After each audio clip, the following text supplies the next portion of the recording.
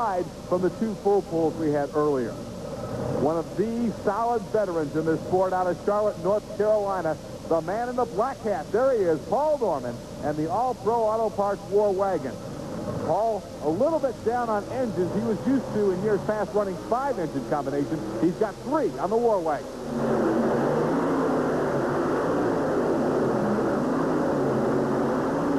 Indeed, just a little short on the horsepower, but he had a nice pull, one that is going to put him into 3rd place for the moment.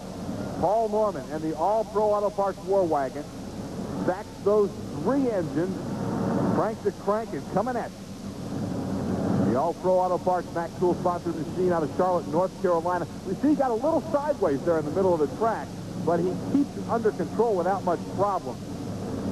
Still not enough to get to the full pull mark, and just a little bit down on horsepower here for Paul Norman. 3 engines on this course with this sled. It's going to be tough to take it past that 210-foot mark. And I tell you, I think Paul got everything he could right there out of those 3 bad boys. You'll get a good look at him right here. He's not in the pull-off, but he is going to put himself into 3rd place, at least for the moment. The distance for Paul Norman out of Charlotte, North Carolina, in the War Wagon, 190 feet, 4.5 inches. So that's going to drop Dusty Arfons and the Dragon Lady back to 4th. Still 2 have made full pulls. John Heilman in Ohio Gold and Steve Jaski in Miller High Life. Another fuel-injected Allison Aircraft engine-powered machine. This is the new and improved rambunctious Milton Bergman out of Fort Recovery, Ohio.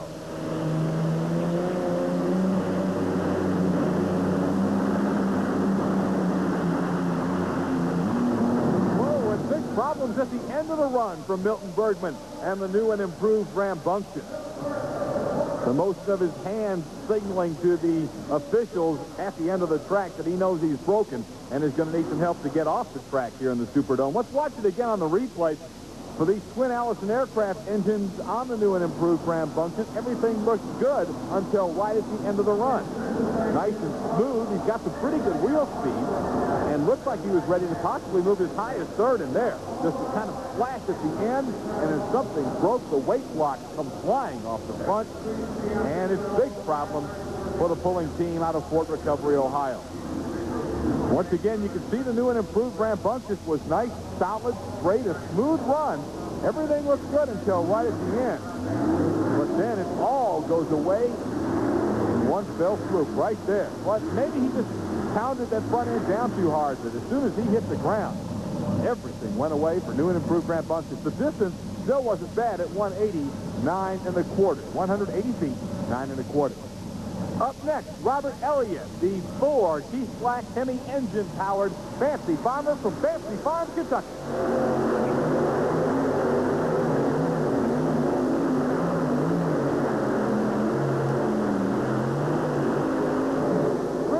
It's short of a full pull and a little bit of extra smoke that I think Robert's going to want to check on, and certainly he hadn't planned on. Still, without question, that's the 3rd best pull we have seen to date. Robert Elliott's Fancy Farmer. Again, he uses 4 Keith Black Hemi engines. You'll notice 2 toward the front and then 2 are stacked on the sides of the tractor.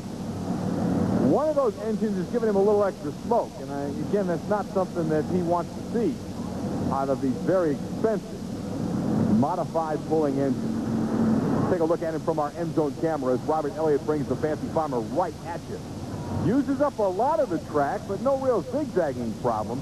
Again, just not quite enough to muscle it out. They've got a checkered flag at the end of the track now to signify that full pull mark at 210 feet. And he's about 10 feet short. 200 feet, 10.5 inches for Robert Elliott and the Fancy Farmer. One of the most familiar sights in tractor pulling is that sight right there. The fire-breathing Green Monster and Art Arfon, world land speed record holder out of Akron, Ohio. He knows he needs 210 feet for a full pull. Here comes the Green Monster.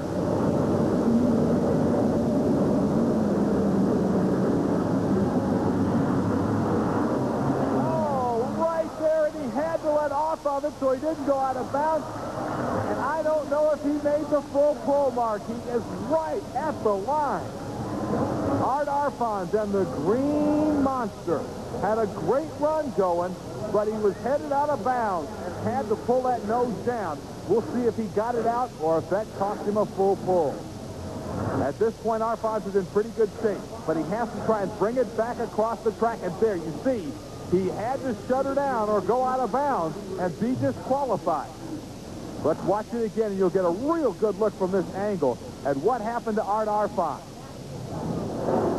He had to bring the front end down, and that sent him back across the track, and there he had to stop it or go out of bounds, and it cost him a full pull. Look at that. He is 1.5 inches short. 209 feet, 10.5 inches, so only two will make the pull-off.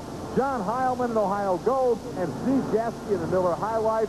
A huge disappointment for Art Arfons, 1.5 inches short of making the pull-off in the Superdome. Well, Dusty didn't quite get it done, but there's always next time for her fans. Her dad, Art Arfons, and Robert Elliott came oh so close, but their efforts were no match for the full pulls of John Heilman and Steve Jaske. Ohio Gold and Miller High Life are being refueled for the pull-off in New Orleans, which we'll show you right after these messages.